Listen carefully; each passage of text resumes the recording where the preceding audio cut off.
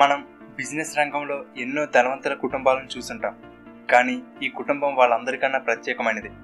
ఇప్పటి వరకు మన తెలుగుబడిలో అప్లోడ్ చేసిన బయోగ్రఫీలలో ఎవరో ఒక వ్యక్తి గురించి తెలుసుకున్నాం. కానీ ఈ వీడియోలో ఇద్దరు వ్యక్తుల గురించి తెలుసుకుందాం. ఇక్కడ సాదాసీదాగా క్రింద కూర్చుని ఉన్న ఈయన ఆస్తి 17,000 కోట్లు. పక్కనే కూర్చున్న ఆమె ఆస్తి 2,480 కోట్లు. కానీ వాళ్ళకంత ఆస్తి ఉందంటే ఎవరు నమ్మరు. వాళ్ళ ఒంటి మీద బంగారపు నగలుండవు, ఖరీదైన దుస్తులు, వాచ్లు ఉండవు. అంత నిరాడంబరంగా ఉంటారు.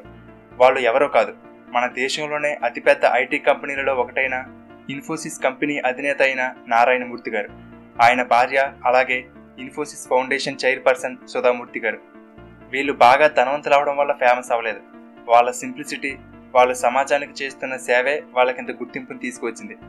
ఇప్పటి వరకు మీకు వీరు తెలియకపోతే ఈ వీడియోని పూర్తిగా చూడండి. మీరు కూడా వీళ్ళకి అభిమానులుగా మారిపోతారు. ఒక చిన్న ఇంటిలో మొదలై ఇప్పుడు ప్రపంచ స్థాయి కంపెనీగా ఎదిగిన ఇన్ఫోసిస్ కంపెనీ గురించి, దాని వెనుకున్న ఈ దంపతుల గురించి ఈ వీడియోలో తెలుసుకుందాం. కర్ణాటకలో జన్మించిన నారాయణ మూర్తి గారు ఐఐటి కాన్పూర్లో మాస్టర్ డిగ్రీ సంపాదించారు. తరువాత ఐఐఎం అహ్మదాబాద్లో రీసెర్చ్ అసోసియేట్గా ఉద్యోగం లభించింది. మొదట్లో ఆయన సాఫ్ట్రానిక్స్ అనే కంపెనీని స్టార్ట్ చేశారు. కానీ ఆ కంపెనీ ఫెయిల్ అవడంతో పూణేలోని పట్నీ కంప్యూటర్ సిస్టమ్స్ అనే కంపెనీలో జాయిన్ అయ్యారు. మరొక వైపు సుధామూర్తి గారు కూడా కర్ణాటకలోని డాక్టర్ కుటుంబంలో జన్మించారు. ఈమె చిన్నప్పటి నుండి చాలా ధైర్యంగా ఉండేవారు. తన అక్క చెల్లెళ్ళందరూ మెడిసిన్ చదువుతుంటే తాను మాత్రం ఇంజనీరింగ్ చదువుతానని పట్టుబట్టారు. కానీ ఆ రోజుల్లో అమ్మాయిలు ఇంజనీరింగ్ చదవడం చాలా అరుదు. అబ్బాయిలు ఇంజనీరింగ్, అమ్మాయిలు మెడిసిన్ చదివేవారు. కానీ సుధామూర్తి గారు మాత్రం పట్టుబట్టి మరి తనకిష్టమైన ఇంజనీరింగ్లో చేరారు. అలా ఆమె BVB college of engineering and టెక్నాలజీలో చేరారు. అక్కడ వందల మంది అబ్బాయిల మధ్యలో ఈమె ఒక్కరే అమ్మాయి. ఆ కాలేజీలో ఆవిడ ఎన్నో సమస్యలు ఎదుర్కొన్నారు. తాను ఒక్కతే ఒంటరిగా ఉండాలి. అమ్మాయిల కోసం టాయిలెట్స్ ఉండేవి కాదు. ఇన్ని బాధలుంటాయని తెలిసి కూడా ఆమె ఇంజనీరింగ్ చేయడానికి ఒప్పుకుంది.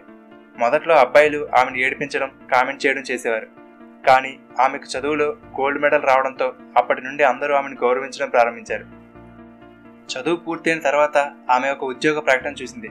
అది అప్పట్లో ఇండియాలోనే అతిపెద్ద ఆటోమొబైల్ మ్యానుఫ్యాక్చరింగ్ కంపెనీ అయినటువంటి టాటా ఇంజనీరింగ్ అండ్ లోకోమోటివ్ కంపెనీకి సంబంధించింది. ఆ ప్రకటనలో క్రింద ఈ పోస్ట్కి ఆడవాళ్ళు అప్లై చేయవలసిన అవసరం లేదు అని ఉంది. అది చూసి ఆమె నివ్వెరపోయింది. ఉద్యోగాల్లో ఆడవారి మీద వివక్షత చూపించడం తట్టుకోలేక ఆమె ఏకంగా జేఆర్డి టాటా గారికి ఉత్తరం రాసేశారు. విలువలతో నడపబడుతూ దేశంలోనే అతిపెద్ద కంపెనీ అయినటువంటి టాటా గ్రూప్లో ఆడవాళ్ల మీద వివక్షత చూపించడం ఏంటి అని ఆ ఉత్తరంలో ప్రశ్నించారు. కొన్ని రోజులకు ఆమెకు ఇంటర్వ్యూకి రమ్మని ఉత్తరం వచ్చింది.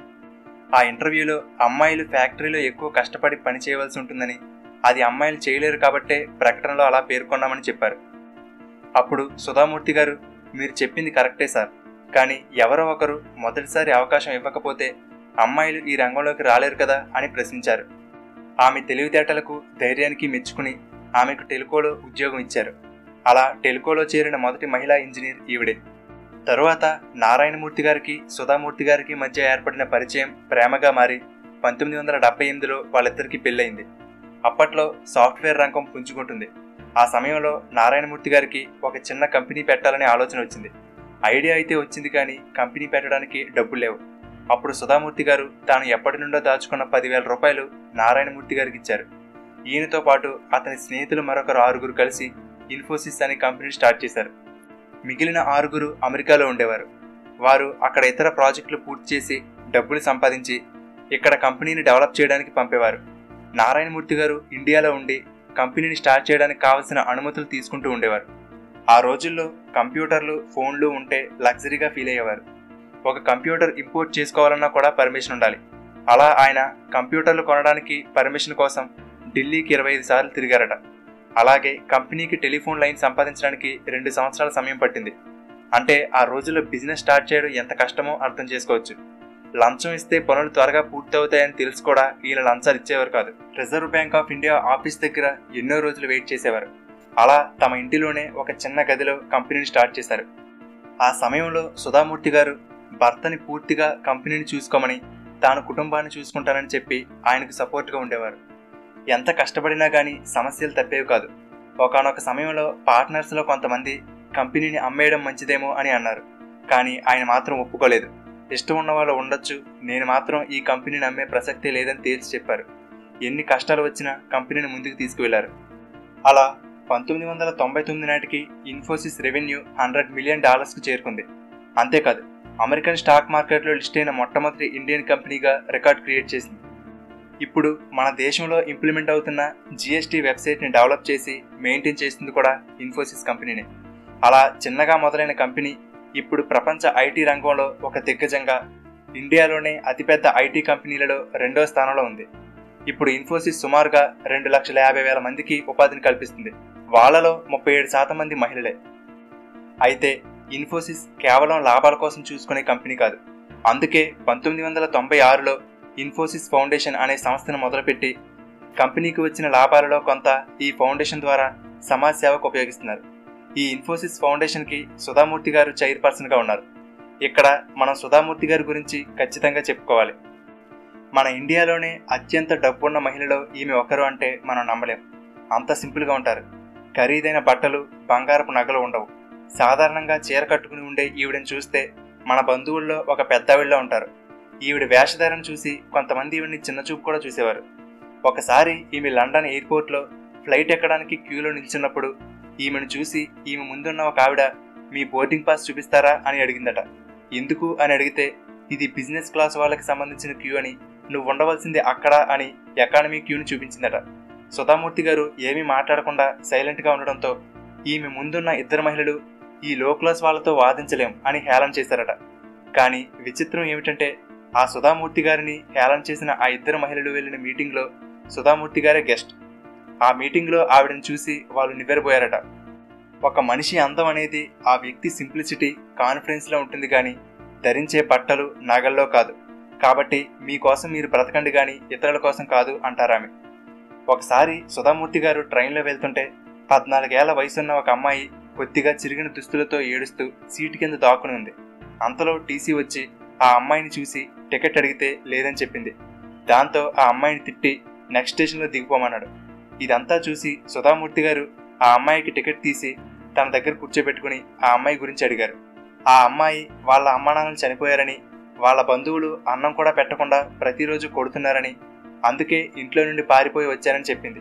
దానితో సుధామూర్తి గారు ఆ అమ్మాయిని తీసుకువెళ్లి తన ఫౌండేషన్ ద్వారా చదివించారు. దాదాపు 20 సంవత్సరాలు గడిచిపోయాయి.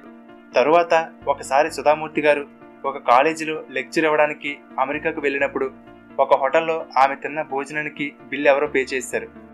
తన బిల్ ఎవరు పే చేశారు అని వెయిటర్ని అడిగితే వాళ్ళు ఒక మహిళని చూపించారు. అప్పుడు సుధామూర్తి గారు ఆమె దగ్గరికి వెళ్ళి, మీరు నా బిల్ ఎందుకు పే చేశారు అని అడిగితే అప్పుడు ఆమె, ఎందుకంటే మీరు నా ట్రైన్ టికెట్కి డబ్బులు పే చేశారు కాబట్టి దానికి కృతజ్ఞతగా అందట. ఆమె ఎవరో కాదు, తాను 20 సంవత్సరాల క్రితం ట్రైన్లో కాపాడిన అమ్మాయి. ఆమె ఇప్పుడు అమెరికాలో ఒక పెద్ద ఉద్యోగంలో స్థిరపడింది. ఎక్కడో చిరిగిన బట్టలతో ట్రైన్లో ఉండే అమ్మాయి ఇప్పుడు అమెరికా వరకు వెళ్ళగలిగిందంటే అది కేవలం సుధామూర్తి గారి వల్లనే. ఇక ఈమె చేసిన సేవా కార్యక్రమాలైతే 1-2 కాదు. ఒక ఊరిలో కొంతమంది మహిళలు పొట్టకూటి కోసం వేశ్యలుగా పనిచేస్తున్నారని తెలిసి వాళ్ళని మార్చడానికి వాళ్ళ ఊరు వెళ్ళినప్పుడు వాళ్ళలో కొంతమంది ఈవిడ మీదకు కోపంతో చెప్పులు కూడా విసిరారు.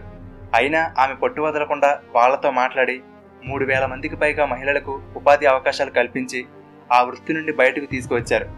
ఇప్పుడు వాళ్ళందరూ కలిసి సొంతంగా ఎదుగుతూ 80 లక్షల రూపాయలతో ఒక చిన్న బ్యాంకును కూడా ఏర్పాటు చేసుకున్నారు. ఇదొక్కటే కాదు, ఈమె చదువుతున్నప్పుడు కాలేజీలో మహిళలకు టాయిలెట్స్ లేవని ఇప్పుడు దేశవ్యాప్తంగా 16,000 టాయిలెట్స్ నిర్మించారు. పుల్వామా అటాక్లో చనిపోయిన 40 మంది సైనికుల కుటుంబాలకు ఒక్కొక్కరికి 10 లక్షల రూపాయలు ఇచ్చారు. అలాగే ఆర్మీలో చనిపోయిన 800 మంది కుటుంబాలకు సహాయం అందించడానికి సంవత్సరానికి 10 కోట్లు ఖర్చు పెడుతున్నారు. కర్ణాటకలోని ప్రతి గవర్నమెంట్ స్కూళ్లలో లైబ్రరీ మరియు కంప్యూటర్లు ఏర్పాటు చేసేలా ఆమె కృషి చేస్తున్నారు. కర్ణాటకలో వరదలు వచ్చినప్పుడు ఆమె 10 కోట్లు విరాళంగా ఇచ్చారు. అలాగే వరదల్లో ఇల్లు కోల్పోయిన వారి కోసం 2,300 ఇళ్లను నిర్మించారు. ఎక్కడైనా వరదల వంటివి వస్తే ఆమె స్వయంగా దగ్గరుండి వాళ్ళకు కావలసిన ఆహార పదార్థాలు, వస్తువులను ప్యాక్ చేసి మరీ వరద బాధితులకు పంపుతారు. అలాగే చిన్నపిల్లలకి భోజనాలు పెట్టే అక్షయపాత్ర ఫౌండేషన్కి ఎప్పటికప్పుడు సహాయం అందిస్తుంటారు. తెలంగాణలో 1,00,000 మంది పిల్లలకు ఒకేసారి భోజనం వండడానికి సరిపడా పెద్ద వంటశాల నిర్మాణానికి కావలసిన 18 కోట్ల రూపాయలు ఆమె విరాళంగా ఇచ్చారు. క్యాన్సర్ పేషెంట్స్ కోసం బెంగళూరులో క్యాన్సర్ హాస్పిటల్ నిర్మాణానికి 40 కోట్లు సహాయం అందించారు. చిన్నపిల్లల చదువు కోసం ఇన్ఫోసిస్ ఫౌండేషన్ స్కాలర్షిప్లు అందిస్తుంది. అంతేకాదు, ప్యూరిఫైడ్ వాటర్ ప్లాంట్లు, బోర్లు, స్కూల్ భవనాలు ఇలా ఎన్నో నిర్మించారు. కృష్ణా, గుంటూరు జిల్లాలలో సుమారుగా 2500 స్కూళ్లలో చిన్నపిల్లల పుస్తకాల కోసం 2.5 కోట్లు విరాళంగా ఇచ్చారు. ఇలా ఒకటా రెండా వీరు చేసిన మంచి పనుల గురించి చెప్తూ పోతే ఒక వీడియో సరిపోదు. వీరు చేసిన సేవా కార్యక్రమాలకు గాను ప్రభుత్వం సుధామూర్తి గారికి పద్మశ్రీ అవార్డుతో సత్కరించింది. అలాగే విలువలతో కూడిన వ్యాపారం చేస్తున్నందుకు నారాయణమూర్తి గారికి 2000 సంవత్సరంలో పద్మశ్రీ, 2008లో పద్మవిభూషణ్ అవార్డు దక్కింది. భార్యాభర్తలు ఇద్దరూ అంతే. అన్ని వేల కోట్లున్నా కూడా ఎక్కడా ఆడంబరాలకు పోకుండా ఎంతో సామాన్యంగా ఉంటారు. వాళ్ళ సంస్థలో పనిచేసే కార్ డ్రైవర్లు, అటెండర్ల ఇళ్లలో జరిగే శుభకార్యాలకు కూడా హాజరవుతారు. ఇక సుధామూర్తి గారైతే మనం ఎప్పుడు ఎక్కడ చూసినా ఎటువంటి కల్మషం లేకుండా చిన్నపిల్లలా నవ్వుతూనే ఉంటారు. ఖాళీగా ఉంటే ఏవైనా పుస్తకాలు చదువుకోవడం, లేదంటే ఏవైనా సేవా కార్యక్రమాల్లో పాల్గొనడం అదే పని. వీళ్ళ ఇంట్లో ఉండే లైబ్రరీలో 20,000కు పైగా పుస్తకాలున్నాయంటే ఎంతగా బుక్స్ చదువుతారో అర్థం చేసుకోవచ్చు. అంతేకాదు, మన దేశంలో గొప్ప రచయితల్లో ఈమె కూడా ఒకరు. ఆమె రాసిన పుస్తకాలు మన దేశంలో దాదాపు అన్ని భాషల్లోకి ట్రాన్స్లేట్ అయ్యి లక్షల సంఖ్యలో అమ్ముడవుతున్నాయి. నారాయణమూర్తి గారి గురించి చెప్పాలంటే తనది ఇన్ఫోసిస్ కంపెనీ, రతన్ టాటా గారిది టీసీఎస్. 2 సాఫ్ట్వేర్ కంపెనీలు పోటాపోటీగా ఉంటాయి. అలాంటిది రీసెంట్గా నారాయణమూర్తి గారు ఒక అవార్డు తీసుకుంటూ రతన్ టాటా గారి కాళ్లకు దండం పెట్టడం అందరినీ ఆశ్చర్యపరిచింది. నిజంగా డౌన్ టు ఎర్త్ అనే మాటకి వీళ్ళిద్దరూ సరిగ్గా సరిపోతారు. నారాయణమూర్తి గారు ఇన్ఫోసిస్ని డెవలప్ చేస్తూ సంపదని సృష్టిస్తుంటే సుధామూర్తి గారు ఇన్ఫోసిస్ ఫౌండేషన్ ద్వారా ఆ సంపదని సమాజ సేవకు ఖర్చు చేస్తున్నారు. ఆదర్శ దంపతులకు అసలైన ఉదాహరణ వీరు. కొంత పేరు, డబ్బు, హోదా రాగానే ఏదో సాధించినట్టు విర్రవీగిపోయే మనం ఇలాంటి వాళ్ళని చూసి ఎంతో నేర్చుకోవాలి.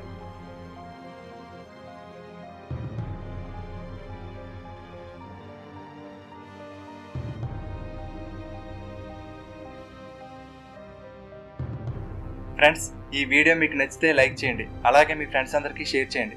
ఇలాగే మరెంతో మంది గొప్ప వాళ్ళ జీవిత చరిత్రలు తెలుసుకోవడానికి తెలుగు బడి ఛానల్కి సబ్స్క్రైబ్ చేసుకుని పక్కనే ఉన్న బెల్ బటన్ యాక్టివేట్ చేసుకోండి. Thank you for watching.